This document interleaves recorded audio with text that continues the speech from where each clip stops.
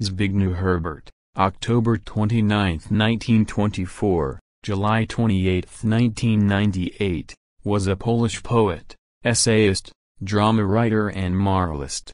A member of the Polish resistance movement, Home Army, AK, during World War II, he is one of the best-known and the most translated post-war Polish writers.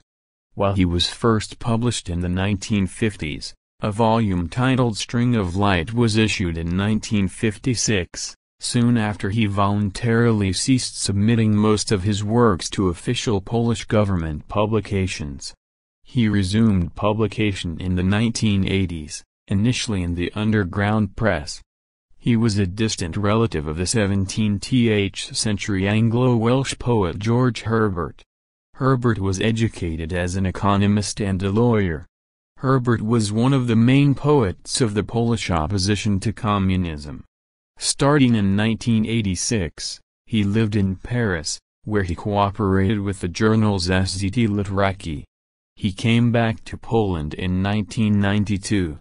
On July 1, 2007, the Polish government instituted 2008 as the year of Zbigniew Herbert.